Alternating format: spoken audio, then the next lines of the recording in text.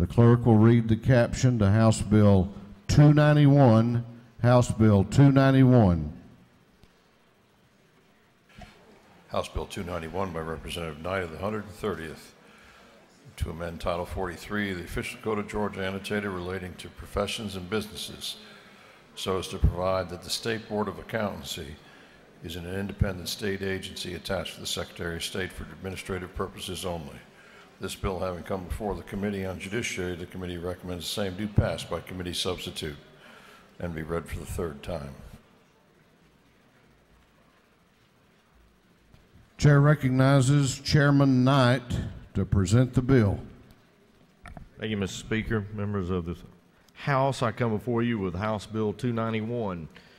You've probably remember hearing this over the last two sessions. This is a bill that is moving the State Board of Accountancy from the Secretary of State's office to the State Accounting Office. First of all, let me tell you a few things of what this bill does and then why it's so important.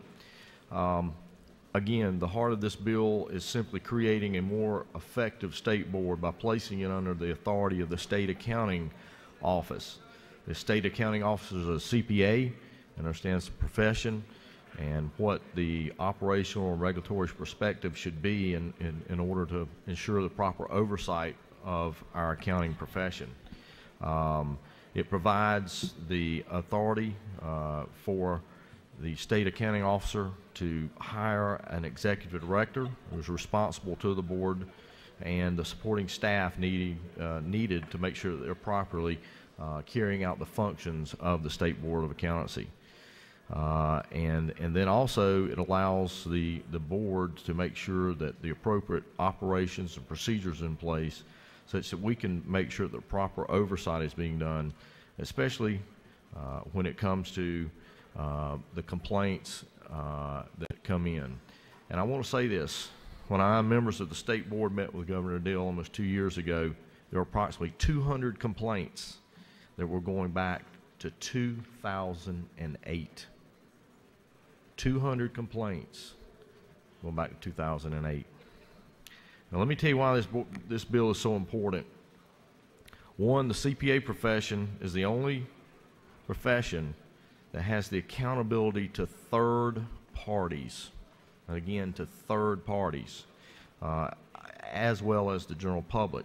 You see, almost everybody in business is dependent upon the audited financial statements that our profession produces that goes out for the third party, from banking, investing, financial planning, lending, government. All of those financial statements and that attestation function is provided to us, so that all of these third parties are relying on that data to be independent, correct, and above board. Second of all, our last part of the reason is Georgia is a state that's #1 in business. We're regarded as the weakest State Board of Accountancy in the nation. And I repeat, we are regarded as the weakest State Board of Accountancy in the nation. And again, what we're doing is seeking to move it into a state accounting office where that we can make sure that we've got dedicated people who understand the profession and make sure that we're doing the right thing. I'm not going to go over the whole bill. It's very long, but I will touch on a few sections and then open up for some questions. First of all, I want to thank Chairman Jay Powell and his subcommittee for the work over the interim and judiciary. This bill was heard 4 times and went through many revisions and leg counsel, and I want to appreciate their hard work and all of the vetting that this bill went through. Basically, the bill, if you'll look at, I'm going to go over what really is the new part of this bill. The rest of it are sort of changes as we're moving language around. Obviously, lines 1 through 7 addresses the intent of the act and provides for the State Board of Accountancy that's being transferred administratively and attached to the State Accounting Office. 121, there's some added definitions regarding the State Accounting Office, State Accounting Officer. That's new. That's because we're housing it in the State Accounting Office. 124, that area we're looking at the language that provides for the transition as this moves over. It covers the members, their terms, and it covers the jurisdiction and the venue of meetings, since we are changing this to the state accounting office.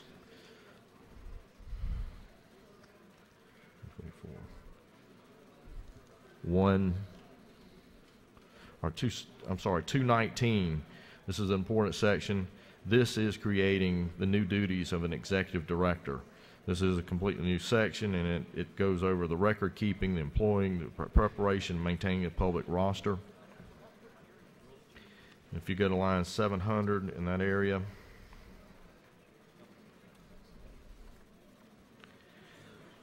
this outlines the investigations and the executive director, the conduct of the investigations, the subpoena power to the executive director, and the investigation results being reported to the board.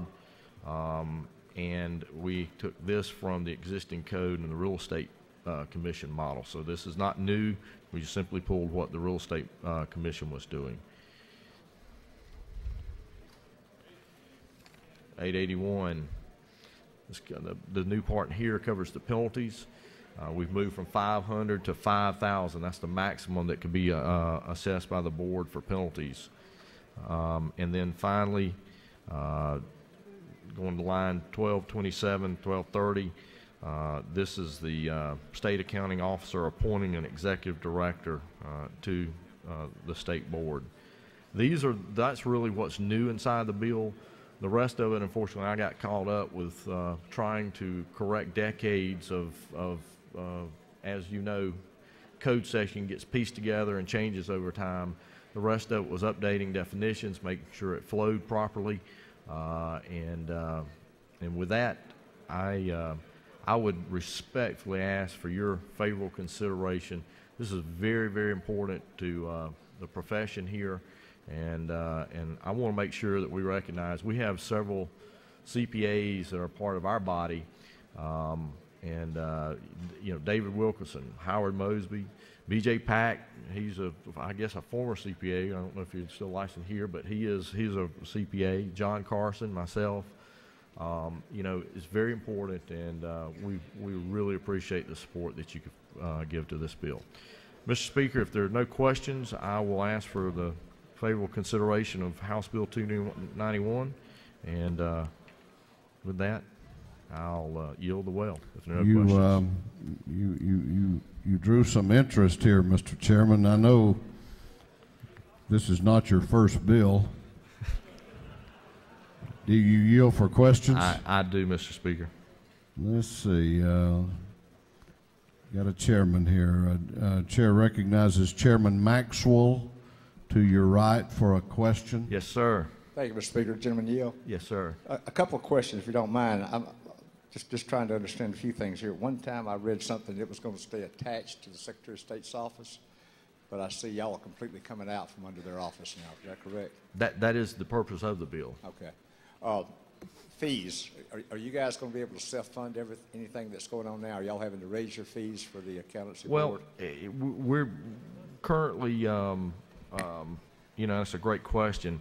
We're prepared to as a profession, raise our fees if we have to, but I'll remind and I'll point to the body that in the code section that fees, if you go to line 252, fees shall be reasonable and determined in such a manner that total amount of fees charged by the board shall approximate the total of the direct and indirect costs for the operation of the board. So, you know, should the board functions, improve and we get more there, yes, our body is certainly willing to do that. Currently, we pay $50 every 2 years, and I think the state board, the Secretary of State's putting about $11 back into. Basically, all he's doing is renewing our fees. I know we had a couple of pieces of legislation last year taking people out. They had to raise their fees, I think, fairly significant to pay the difference on what they're going to be doing. Another thing is we're actually contracting a lot of stuff that other states are doing with their Secretary of State. Our members are paying for it outside of this. Initial application for testing and things like that, and that data is just getting sent back once it's really completed, to the Secretary of State simply to enter. So we're paying a lot more outside of the Secretary of State for these functions, simply because those are not being or were not being done by our Secretary of State, and we were forced to go elsewhere. And one other question, if the gentleman yield. Yes. Oh, good gracious, just left my mind right here. When you investigate these people that you've got charges brought up on, what's the enforcement provision? Is that going to be through your? The enforcement provisions are just, as I had mentioned, it's the same as a real estate. We actually copied what the Real Estate Commission was, okay, as far as the investigative process. And the enforcement of yes. those lawbreakers. Yeah. Thank you, sir. Mr. Speaker, Do you further yield? I'll yield for one or two more, Mr. Speaker. The chair recognizes Representative Mosby to your left for a question. Does the gentleman yield? Yes, to my fellow CPA, yes, sir. Great bill, great bill. So, isn't it true that most of all of the businesses in this state and financial institutions rely on the attestation of CPAs, making sure that those financial statements accurately represent the financial position of those organizations? You are indeed correct, sir. This bill will do nothing but help us ensure that those CPAs out there, making sure that they comply with those rules promulgated by our profession. That is correct. You're absolutely correct. Thank you.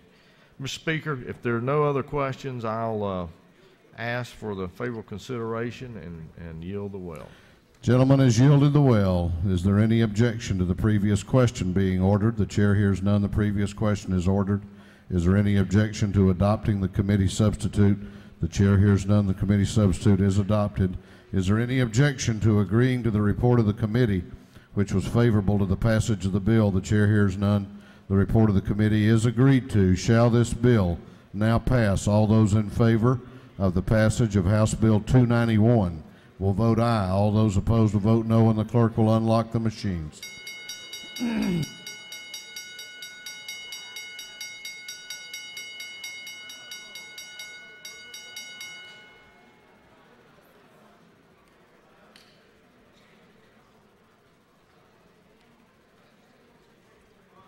Have all members voted? Have all members voted? If so, the clerk will lock the machines on the passage of House Bill 291. The ayes are 150, the nays are 25. This bill, having received the requisite constitutional majority, is therefore passed.